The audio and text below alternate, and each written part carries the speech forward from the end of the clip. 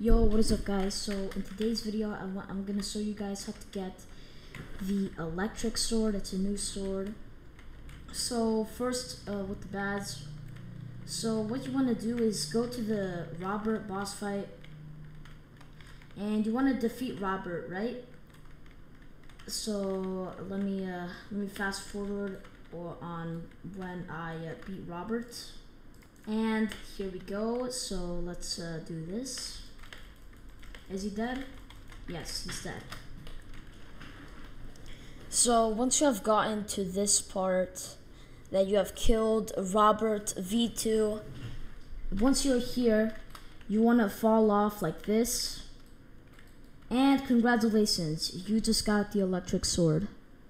Now let's go ahead and showcase this sword. It's called Electric. It has 50 power, 15 damage. The ability is called Electric Orb. So yeah, this is how it looks like. And now when I press E, let me go close to these guys and press E like this. Yeah, like a little black hole will spawn.